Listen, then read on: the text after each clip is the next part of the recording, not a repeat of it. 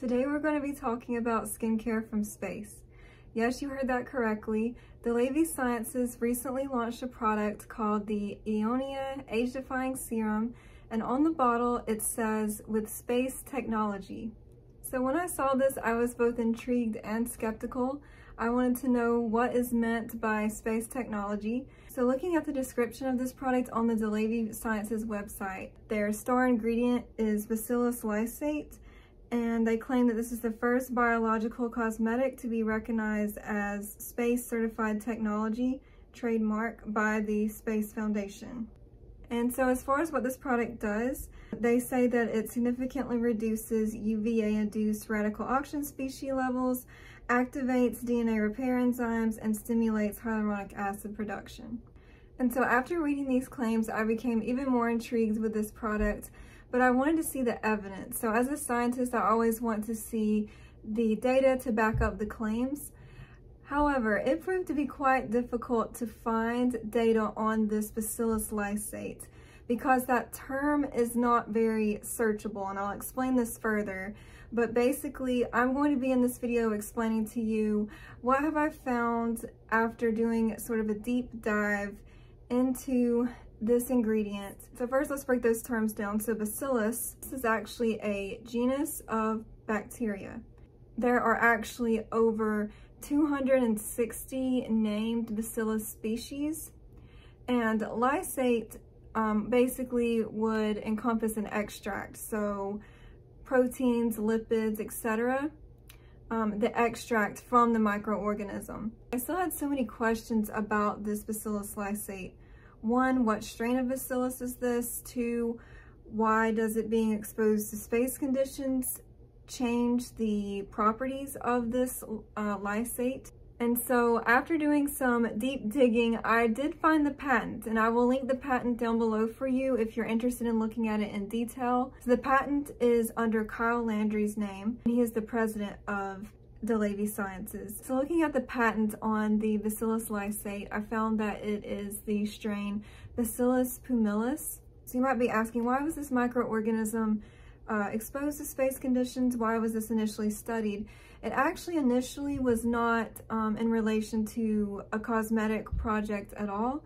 Initially, the motivation behind this was planetary protection. So when sending the rovers to Mars to collect samples, they wanted to make sure they were not introducing microorganisms from Earth into the soil of Mars.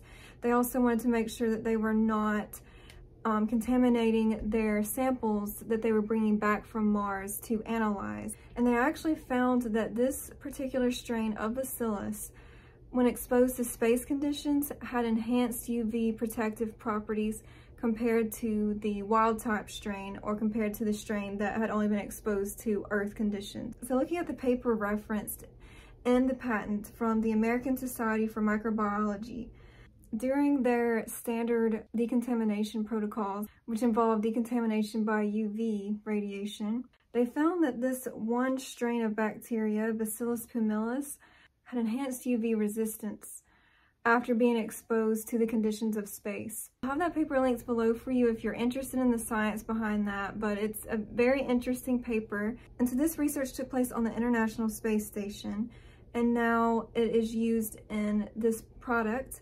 So in the patent, they talk a lot about envisioning using this Bacillus Lysate in sunscreen formulations, which I think is very exciting. They actually shows Bacillus Lysate compared to a current FDA-approved chemical sunscreen filter, oxybenzone. And they actually found that the Bacillus Lysate has enhanced UV absorption compared to oxybenzone. And so this is really exciting about the prospect of this ingredient having enhanced UV protective properties when used in skincare, sunscreen formulas. And I'm so excited to see in the future if the FDA will approve this as a sunscreen filter. So the FDA does regulate sunscreen filters, and there are only a few approved sunscreen filters in the US currently.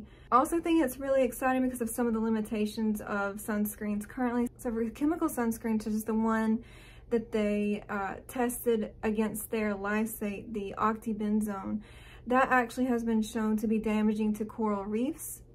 For some people, they find that the chemical sunscreen filters can be a bit irritating for their skin if they have sensitive skin. And then the physical sunscreens or mineral sunscreens made of zinc oxide often leave a white cast. So in my view, if this were approved in the future by the FDA as a sunscreen filter, I think that could really bridge a major gap.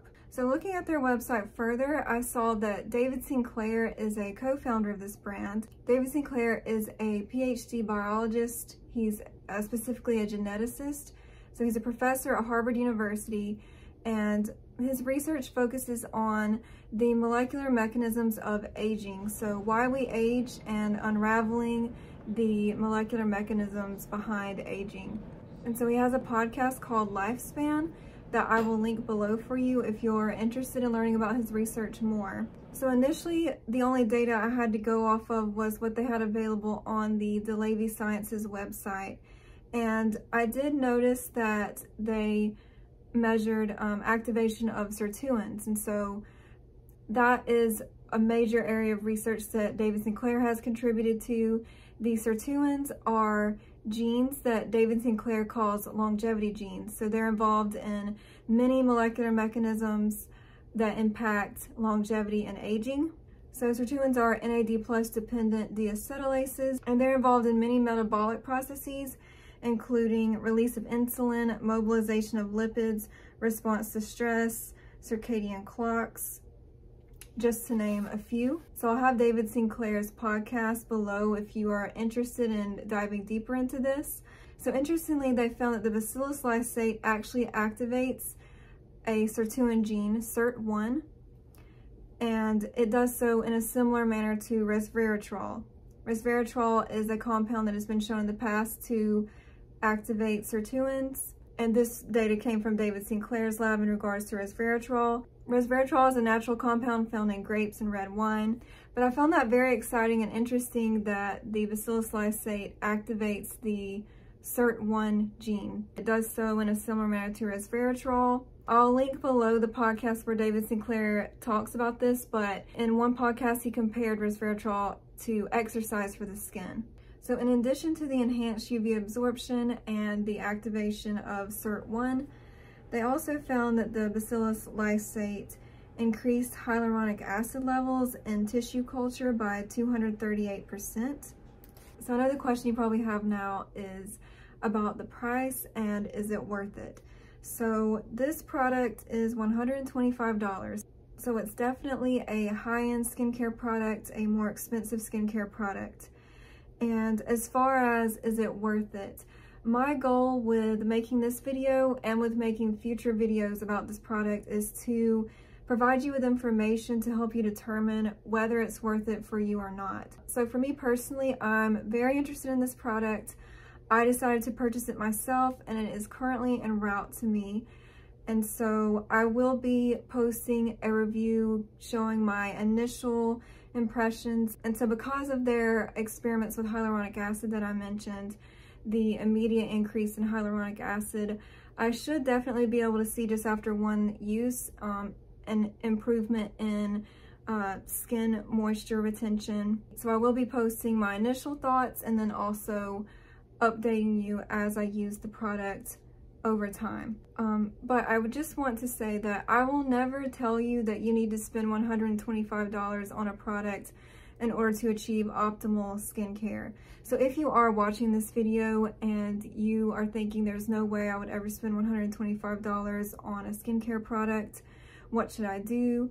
I completely understand. I will tell you that backed by science, sunscreen and retinoids are the most science-backed skincare ingredients that you can use. So definitely sunscreen is a no-brainer. Protect yourself, protect your skin from UV radiation.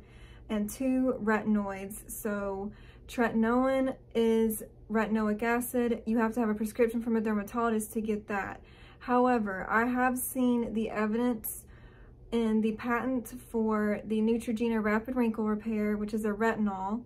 Your skin has to transform retinol with a couple of steps to retinoic acid, but I have seen the data for the Neutrogena patent in which they show that their retinol activates the CRAB-P2 gene, which is the receptor for retinoic acid. So what you would get as a prescription from a dermatologist, tretinoin. And to that point, that is actually one thing that I would like to see with this product. How does this compare to retinoic acid?